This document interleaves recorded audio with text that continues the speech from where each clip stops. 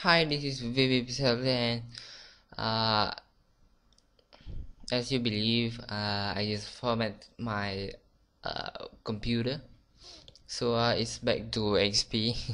And before I do anything, I'm gonna show you how to get the Aero cursor, like a Vista or something like that. What you call it?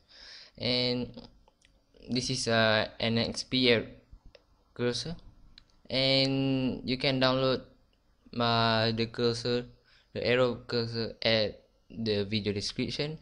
So why don't you check on that? And I just save it on my document, and here's all my Aero cursor. So I'm gonna show you how to install it. So you go to control panel and you find mouse. Where is it? Yeah, mouse. You can close that, and you go to a pointer.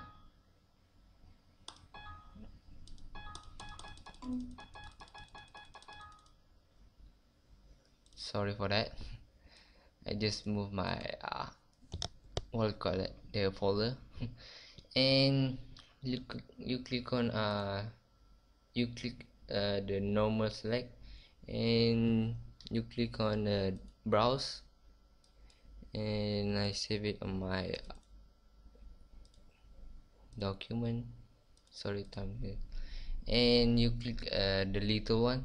If you want the bigger one, you can yeah, it's like not normal.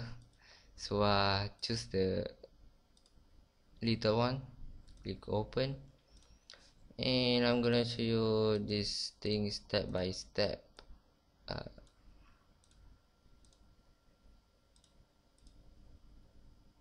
You can do it as I do. Where is it? Yes, the loading button. Aero busy, precision,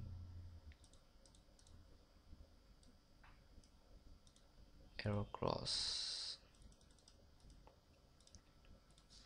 text select, Aero text, handwriting, Aero pen, unavailable Aero, vertical size, where horizontal,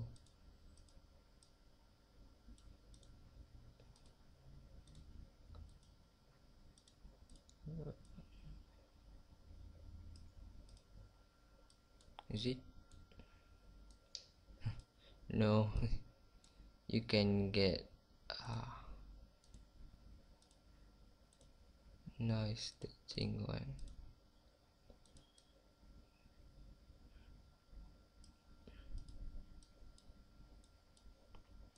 You must check. Okay, so it's a long thing, but it's worth to try. And you must keep the folder. You must keep the folder in one place. Don't move it. If you move, it will happen like mine. You press OK many times.